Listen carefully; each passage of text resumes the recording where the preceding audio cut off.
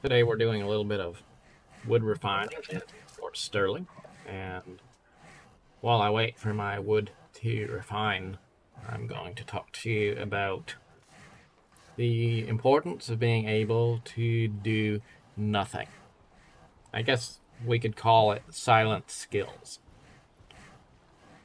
Sometimes you'll find that things aren't going quite your way. And the first thing you're going to want to do is to do something about it.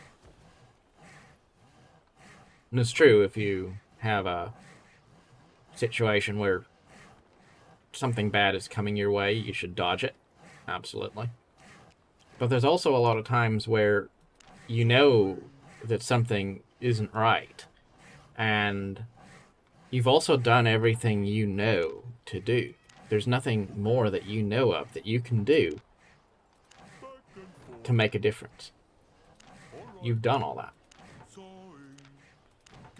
And there's this overwhelming temptation to zero back in and keep on checking and keep on mulling it over again and again and again. It's best to learn to stop it. Because once you take the appropriate action, to the best of your knowledge, to the best of your wisdom, to the utmost of your ability to use good judgment and take the necessary and appropriate steps to safeguard your security and your success, you need to let things go and let them be. Imagine if you went out to your garden, if you're a farmer, and you planted your seeds, and then you come back and you check them again the very next day. And maybe you check on them even more often than that. You check on them multiple times a day to see if they have grown fully. And to your dismay, every time you check on them, they are largely unchanged. You give yourself anxiety because you're continuing to check, to watch, to see growth. And you're expecting that something which takes time, something which is not instantaneous by a long shot, something which requires an entire season to grow, you want it to grow right now. And ironically, the more you keep on following up, keep on checking again, keep on hoping that maybe you'll see something extraordinary happen this minute versus the last minute, the more impatient you get, and you start to set yourself up for failure because you're conditioning yourself to feel like something which is supposed to be taking a while needs to be showing progress minute by minute. And you're also wasting your time. Because let's talk about, for example, a stock portfolio. It's a good example. You invest in the stock market, you have some stocks, and if it's a good investment, then maybe you get a return on your investment pretty quickly, or maybe it takes a bit of time. I don't know. You could take a look every day to kind of see how is it going, and if it's going well and you need to sell something, then you do that. And if it's not, then maybe you just wait for a while. Maybe some of the things that you purchase just sit in your portfolio for years, and it is what it is. Then it's not a big deal.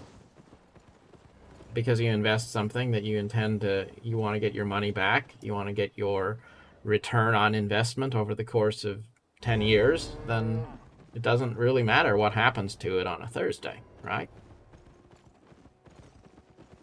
It certainly doesn't matter what happens to it minute by minute or hour by hour. So if you're tempted to download the stock ticker and then take a look at it and check your phone every 5 or 10 minutes to see if something happened, you're just wasting your time.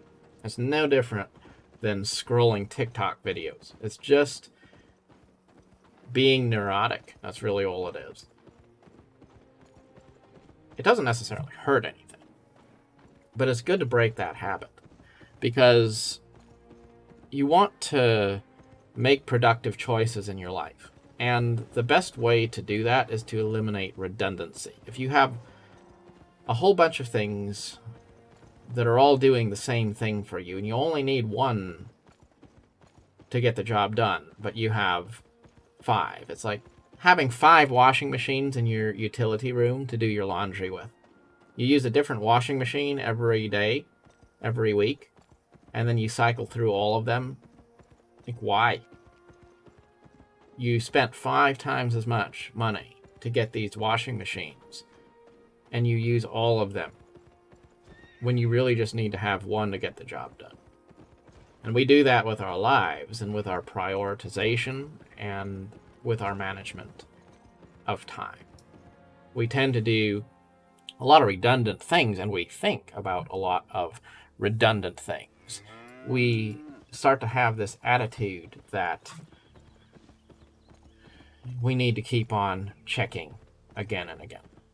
We're going back to the news feed, back to the social media, back to scrolling the phone, back to checking the stock market, whatever it might be. We always go back again and again to see if there's something that we have missed, because we're addicted to the immediacy of now. And what we really need is patience. We need to be assertive enough, deliberate enough to make an action that's deliberate and decisive. But we also need to be patient enough to let the seeds we plant today grow for the full duration of their season. Now, that does not mean that apathy is good. It doesn't mean that you should just not bother to pay any attention to things. You should know what's going on in the world. You should make an effort to invest in things that have purpose and value. You shouldn't hide your head in the sand. But you also don't need to continue to watch the pot every second to see if it's boiling. Let things grow for their season. When the season is up, then be ready for the harvest. And yet, time is too valuable for us to waste it on things that do not bring us joy and do not serve a purpose. It needs to be one of those two things. It either needs to bring joy into your life or it needs to serve a purpose in your life. And if it doesn't do either, which the truth is, scrolling TikTok and checking your social media over and over again and reading the news that you already read over again, those sorts of activities do not bring value into your life, and they don't bring joy into your life. What brings purpose into our lives is concerted activity. When we say, this is what I'm going to do, and then we do it.